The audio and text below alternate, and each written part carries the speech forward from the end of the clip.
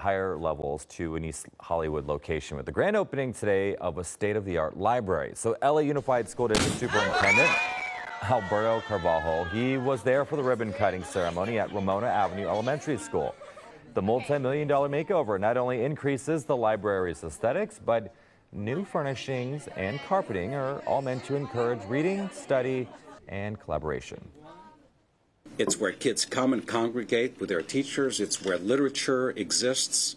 It's where the opening of eyes and hearts and minds takes place simply through reading. And why not have a library that actually looks cool?